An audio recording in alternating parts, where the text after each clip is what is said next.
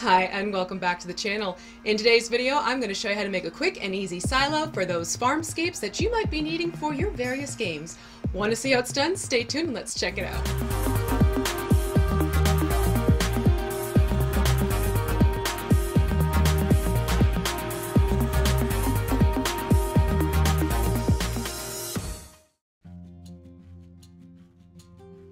The key components to this build are pictured here. You're going to need an empty soda or pop can, depending on what you want to call it, some scissors, corrugated cardboard, a utility knife, a metal ruler, some chopsticks, and a domed piece of plastic.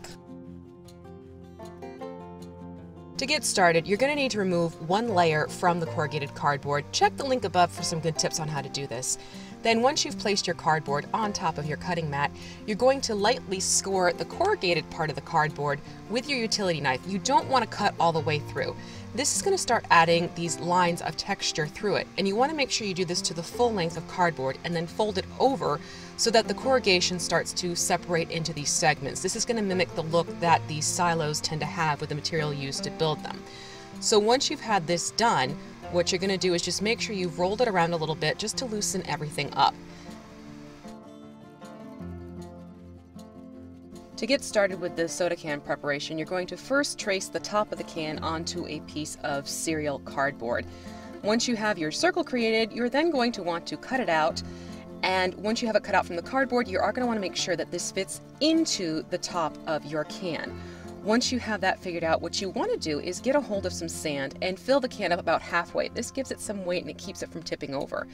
Now that you have it filled with sand, put on a generous amount of hot glue and put that circle piece of cardboard onto the top to seal your can. Now we're going to attach the cardboard to the can. And to do this, you're going to make sure that you have the width of the cardboard a little bit longer than the can itself. And you want to make sure you're also cutting on one of these scored lines that you've already put into the cardboard. Put some hot glue onto one edge of this corrugated cardboard and place your can on top.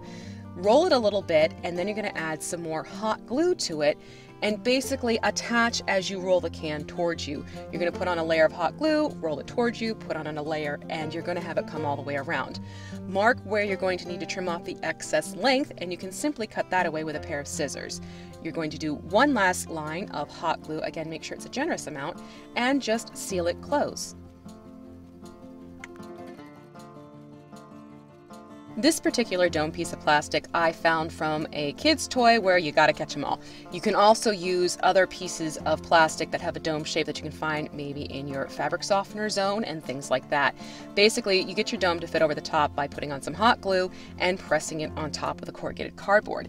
For the pipe that you will see on silos, I basically just used a chopstick. So what you're gonna do is trim off the pointed top and then place it up against your silo, mark the length you're going to need, and snip that away with a good strong pair of nippers. Run a bead of hot glue down one portion of the corrugation and place your chopstick into that area so that it adheres. You don't have to press it down deep, but that's where it's going to go. For the base coat, I'm using a mixture of 1 part pavement to 2 parts Mod Podge, and you want to make sure you get it over the entire silo itself. This means the top as well as the side.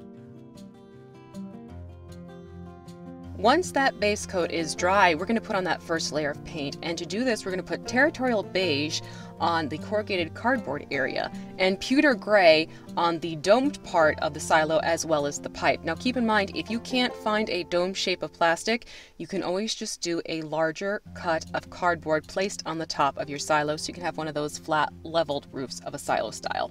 Taking your territorial beige, you're simply going to use a wide brush and get it around the areas where there is corrugated cardboard. You don't need to press it necessarily into every nook and cranny or get a full coverage. It's okay if a little bit of the black coloring peeks through. Then you're going to move on to using your pewter gray, and again that goes onto the dome as well as onto the pipe, and if there's some streaking, that's okay. That's going to add to the weathering effect that we're going to give this silo in the end. You may find it also helps to move down to a smaller flathead style brush to paint the pipe itself so that you're not getting the pewter gray onto the areas where you just put the territorial beige. So this is what it should look like for your first layer of paint.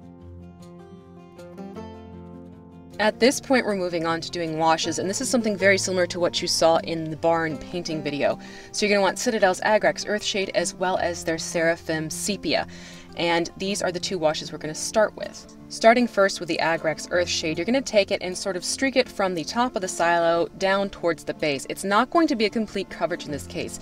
Some areas will have more, some will have less, and you're going to do the same thing to the top of the dome.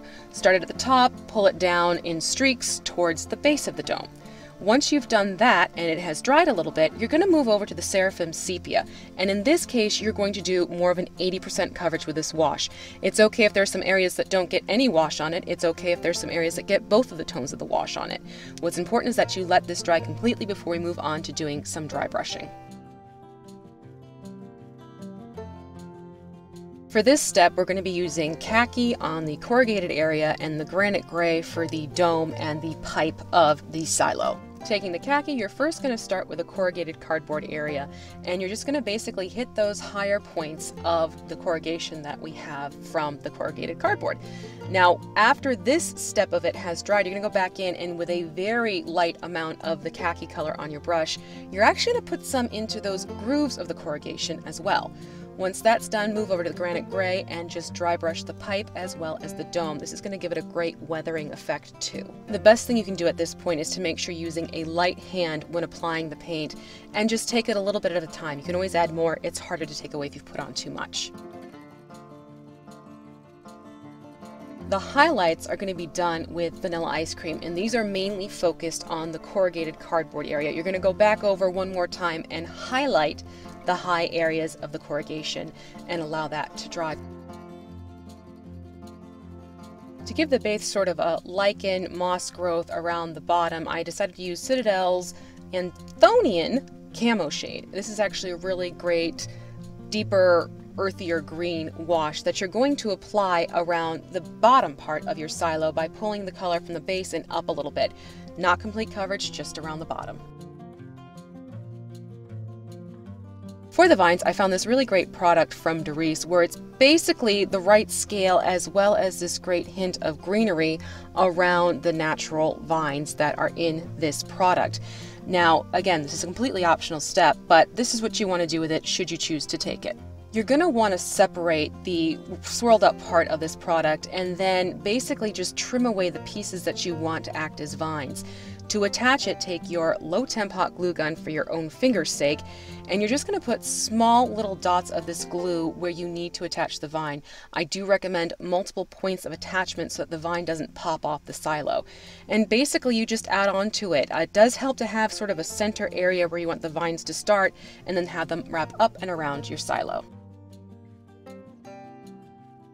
And here we have our final look for our silo build.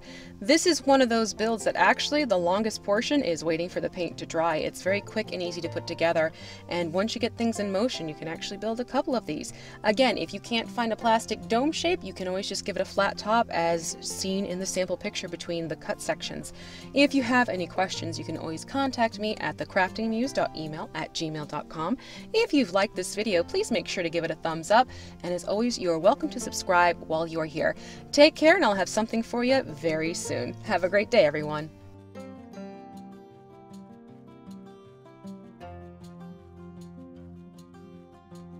A special welcome and thanks to Noelle for joining the channel champions on Patreon. We record? We're recording. Yay! Recording! Hi. Alright, what am I doing? What am I doing? It's been one of those weeks. I think I still have like that brain drain, something where I'm still fuzzy in the mind. Not fuzzy like a cat. I mean, he's fuzzy. The cat that you can't see, he's fuzzy. Brain's fuzzy up here. Oh, God. Ba-ba-ba-ba. Don't look at me like that. Honey, Ralph.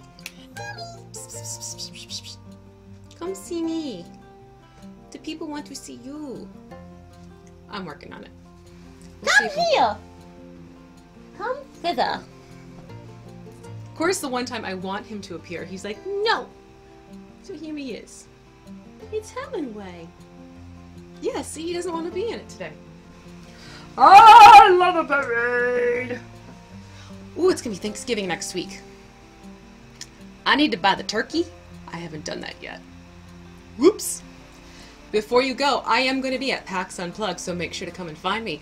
I'm going to have those lovely Crafting Muse dice with me, and anyone who comes up and says hi and mentions the dice will get a die of their own. And rumor has it they're actually pretty good. People were using them at Mace, and we were getting a lot of Crafting Muse logos. So I hope to see you there! Bye! I think we're good. Hopefully good. I think we're good, hopefully. Things are happening. Yes? Yes, yes. Yes. Bye-bye. Say bye-bye.